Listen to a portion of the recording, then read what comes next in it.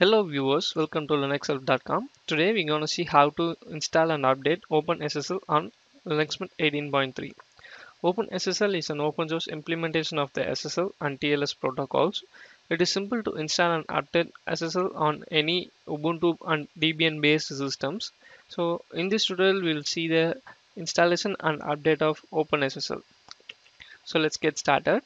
So before starting the installation of OpenSSL, we have to get the current version of OpenSSL, and you can do that by implementing a following command. So if you see here, the version is 1.0.2g, which is updated on 1st March 2016, and we're gonna update it to the latest version, that is March 2018.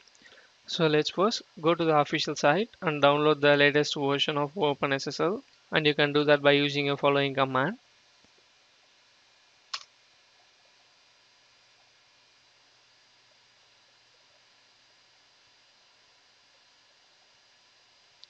So I'm just gonna move this file to SOC directory for installation purposes.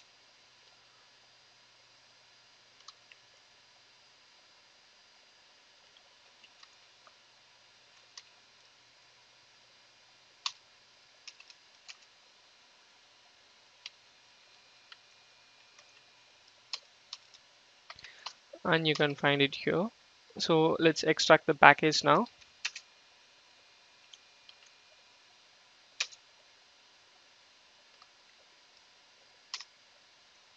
Now the package has been extracted, and then we have to navigate to the directory OpenSSL. Here you have to run the following command, that is we are running the config file inside the OpenSSL.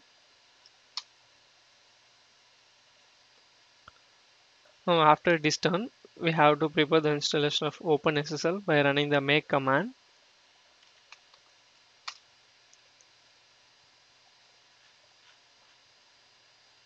And after it, run the make test command as follows.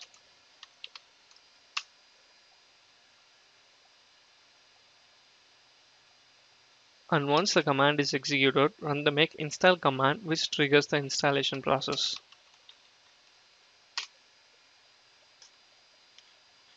Now the installation is complete. So let's check the version now.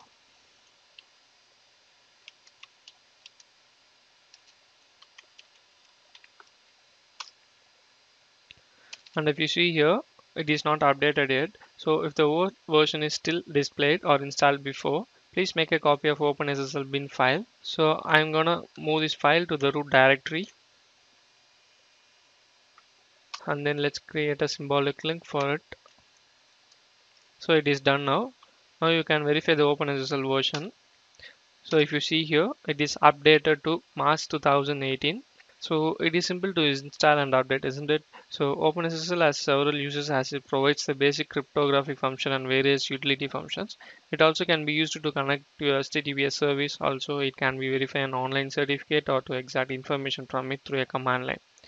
So I hope this tutorial helps you. Thank you for watching. If you like it, please subscribe to our channel, and also to watch more tutorials, visit www.linuxhelp.com. Mail us to support@linuxhelp.com for any queries.